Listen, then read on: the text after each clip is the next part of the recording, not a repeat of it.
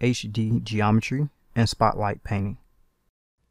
In this clip, we're going to utilize HD geometry as well as spotlight to do some more painting on our mother drive character here.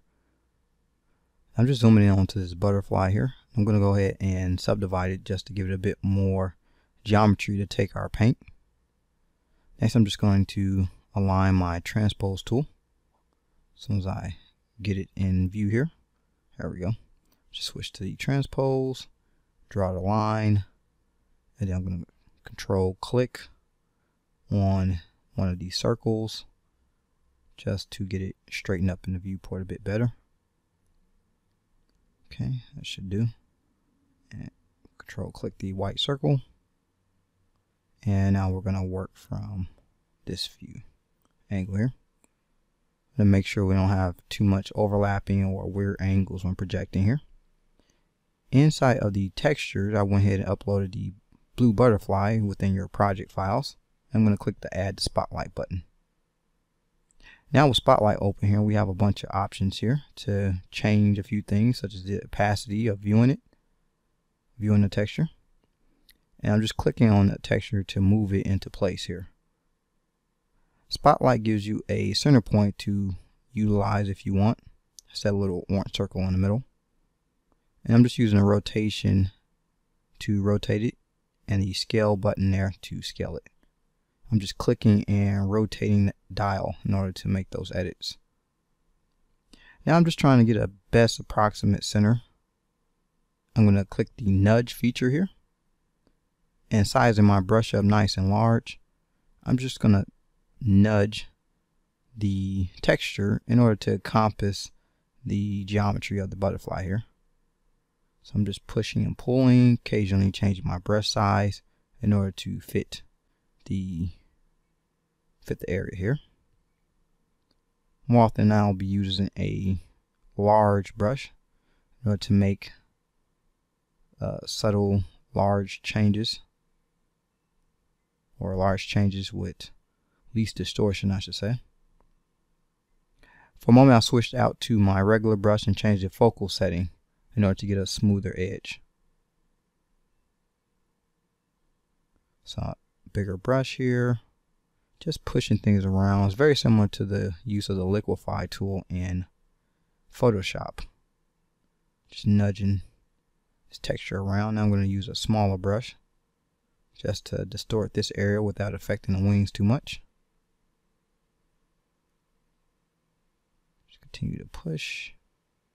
I'm going to try to get this head best to cover this, but not too worried about it. Now this is a great method, especially for texturing small pieces that you want to texture very quickly and not too worried about doing a lot of detailing on it. So this butterfly is a perfect use, especially for this nudging method here. But that's not to say that you can't use Spotlight to do some quality, high detail projections. Just make sure you have the geometry and the texture to support it.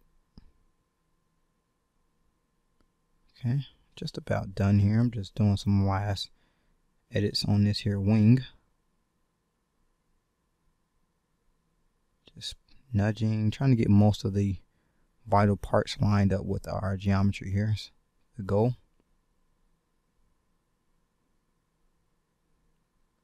Just continue to push, make sure you look over it, make sure you're not missing any areas, so we don't have to do too much cleanup once we're done here. Alright, I think we're just about done with that. Next I'm going to go ahead and grab a brush in order to project this onto our geometry. I'm going to use a draw brush and just click and drag and move all the way through the texture here. You can see it updating as we move. That should do it. Now I'm going to go ahead and Shift Z to get out of Spotlight. And that's about it. A few touch-ups to do here. I'm just going to sample this color here and fill in. And we probably could have fixed this, undid it, and nudged, but these are easy fixes here. come around to the back of the head here. And if you want, you could go ahead and add some geometry for antennas for the butterflies, but they're so small it probably won't be seen. Go ahead and select this smoother brush, which is for smoothing just texture and not geometry. Just fill in this gap here. A few shades of black I'm sampling and gray. Alright, just about done there. And that's one good way to do a quick and dirty but decent quality projection paint. We're going to use the same method on these flowers here.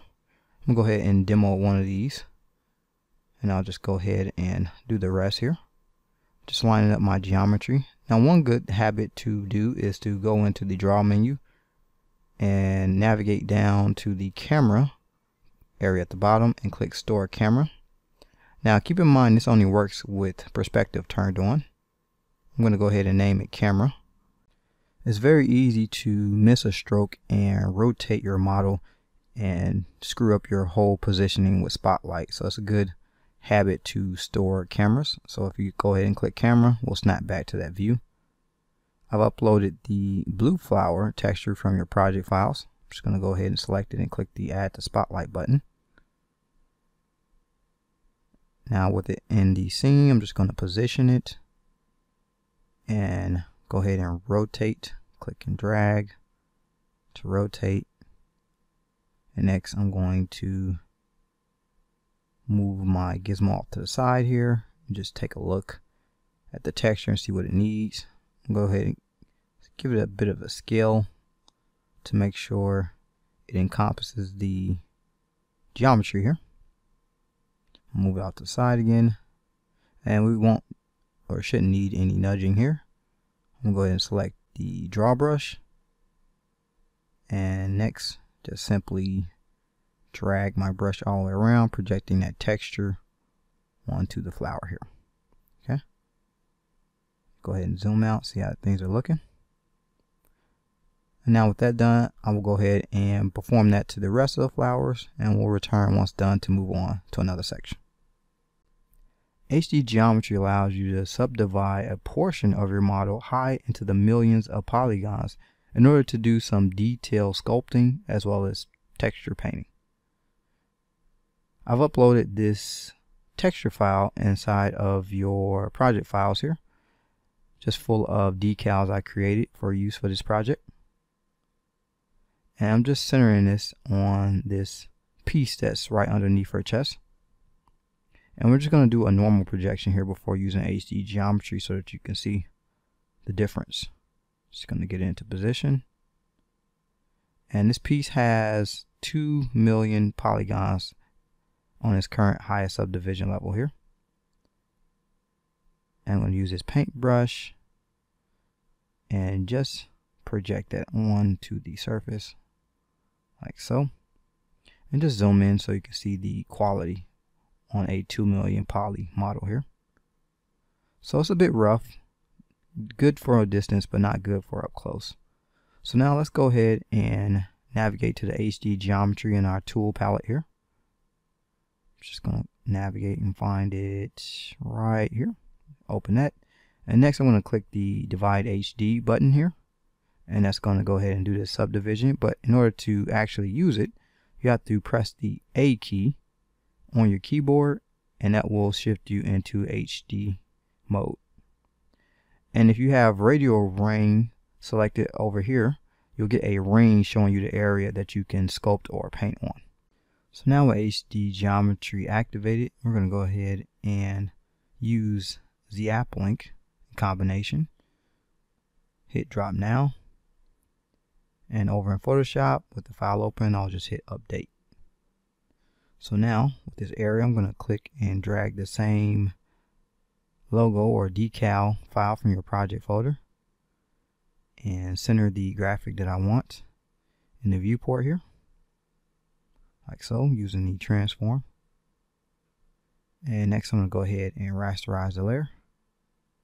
I'm going to marquee it, invert my selection, and delete everything else. So next I'm going to go ahead and select the crop tool and go ahead and just crop the document, just hitting enter. Next I'm going to scale down the graphic and get it into the preferred position here. Right in the center like so. Next I'm going to go ahead and change my layer blending mode for this to overlay. Let's navigate to that here. And I'm just going to lower my opacity just a bit to about 91. Then we'll go ahead and merge that down to the layer 1. Now you notice this doesn't have the mask such as our previous Zap links, but that's fine. Just make sure it's merged to layer 1 and save and overwrite that file. Next, go back into ZBrush and click re-enter ZBrush, and we should see our projection, and then click pick up now. So we're still in HD geometry mode, so we can zoom in and you'll see that radial ring still there. And you can see I have a much cleaner projection of our graphic here using the HD geometry. Now remember that pressing the A key will toggle Geometry HD on and off. And before we complete this subtool texture painting, I'm just going to go ahead and bring everything back on screen. Just sample that purple color, grab my draw brush, and with symmetry on, I'm just going to tweak my lazy radius as well as my focal shift and do a practice stroke here for this edging here. Let's try it again. Try to keep it a little bit neater here. Okay, like so. Let's go ahead and zoom out, and let's go ahead and move on to another section. So I want to do some Geometry HD on the cloth here. I'm just going to add an extra subdivision level. And I want to work with symmetry as well. So I'm just going to move these pieces close together, make sure not to intersect them. This way we can utilize HD geometry in one spot along with symmetry. Now that I have that centered up in the viewport, I'm just going to go ahead and do a bit of masking on each side of the cloth here. And I'm just dragging out the marquee to do that.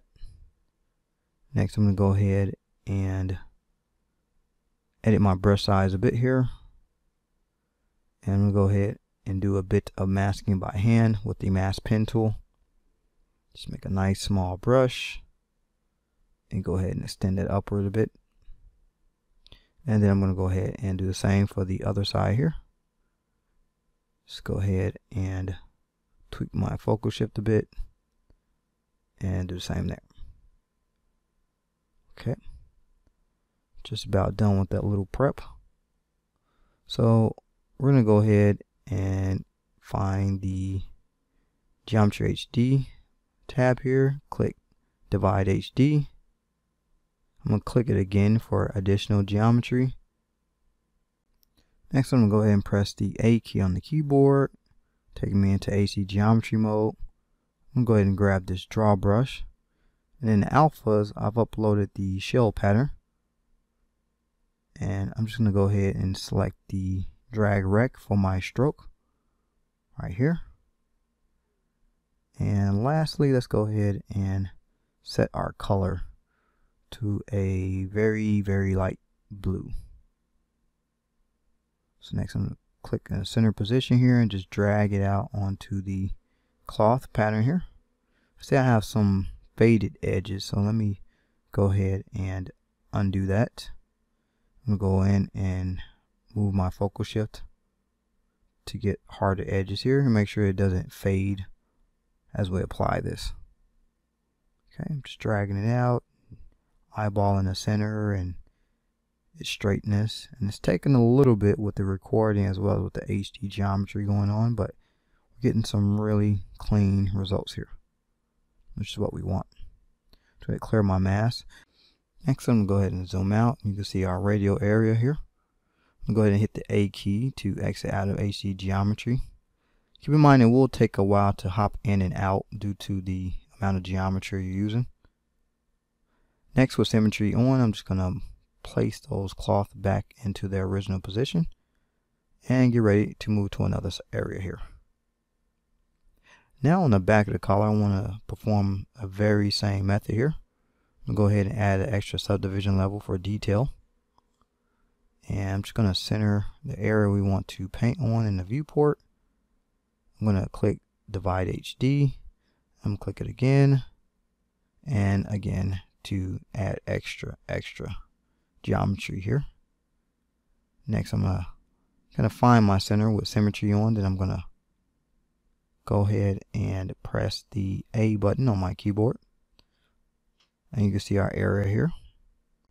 Next, with the same decals file loaded into Spotlight, I'm just going to center this mother drive graphic here on the back of the collar. Scale it up. Get it right into position. And once done, I'm going to go ahead and turn off symmetry and click and drag in order to project the graphic onto the collar here. Make sure to watch it update. Make sure I filled the whole area. And next, I'm just going to navigate around to see how it looks. Looks good to me. I'm going to go ahead and press A to exit that and move on. Here on the backpack area here, we're going to do some more projecting in the center right underneath this triangle design here. Just added another subdivision level as well as Divide HD. Just going to zoom into the area that we want to project, like so. I just use the size of my brush to kind of figure out the area, and then press the A key to enter Geometry HD, and just kind of zoom in as close as I can, and next center the graphic I want to use. This time I'll be using the blue version of this logo. Just center it up. Move my gizmo off to the side here. Now right now I'm using the cursors from my symmetry to make sure that it's centered. I'm just gonna reposition it just a bit, check it again. All right, that looks good. So next I'm gonna go ahead and use my draw brush to go ahead and project that onto the surface. Making sure to pay attention as the graphic changes in value as I move my cursor over it. Like so. And next I'm going to go ahead and position this high voltage logo right below it. Just going to scale it down and get it into position. Make sure to zoom in a bit closer, especially with smaller graphics, to ensure that you're getting a good projection here.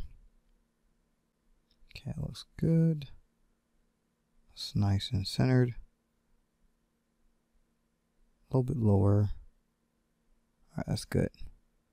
So I'm just going to go ahead and run over this.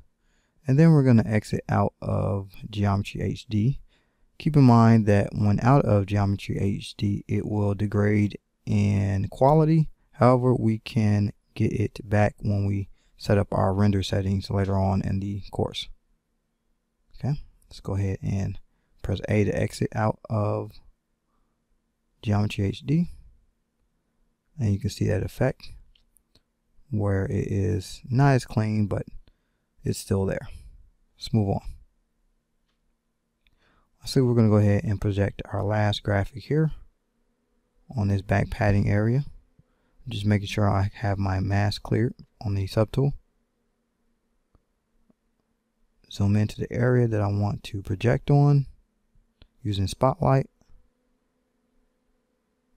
Now I'm going to go ahead and Divide HD. This time I'm going to go ahead and click it twice. Bring up my Spotlight, pressing the Z key after my Geometry HD updates here. Okay. So pressing the A key And now centering this warning logo here, right in the middle. Just going to take a moment to make sure I have it in a position. I'm using my symmetry cursor dots to get it centered. I'm just going to go ahead and project that onto the surface. Actually, let's go ahead and undo that just a moment here and zoom in. That was the one step I was forgetting. Go ahead and recenter this.